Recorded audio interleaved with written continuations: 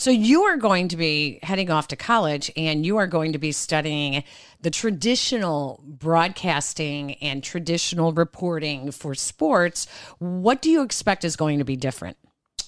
Well, I don't expect that too much will be different because I think I know what I'm getting into. It's not going to be as much about what's different from what I'm doing now because a lot will be different, but I don't think anything's really going to take me by surprise. I think I know what I'm getting into. You're looking at me with this face like, oh yeah, you don't know. You have no idea. You have no idea. Well, you know what? Like I don't know. I'm just excited. I'm going to go in with an open mind. Whatever they tell me that I'm the best at, I'm going to ride with, and hopefully it's something that'll make me some money. Yeah.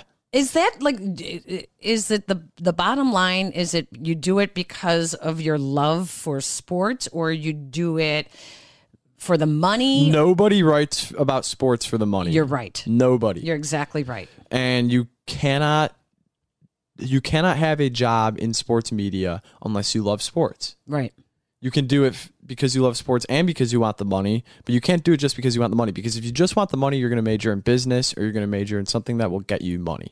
Do you know how many people used to ask me, oh, you're a woman doing sports. Do you like sports? It would drive me crazy. It would drive me crazy because this town that we live in, Chicago, would eat you up alive if you didn't like sports and you were covering sports.